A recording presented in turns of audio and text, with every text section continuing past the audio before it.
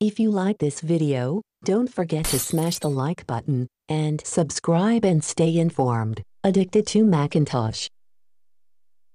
Hi, Apple released iOS 15.7 and iPadOS 15.7 with security updates aimed to those who can't update to iOS 16. The iOS 15.7 update is aimed at those who are not able to upgrade to iOS 16, while iPadOS 15.7 is available while we wait for the launch of iPadOS 16 in October. The software updates can be downloaded on eligible iPhones over the air by going to Settings and then to General. At General, go to Software Update. According to Apple's release notes, iOS 15.7 and iPadOS 15.7 provide important security updates and are recommended for all users. It's that simple. Hope you enjoyed this video. Have a nice day.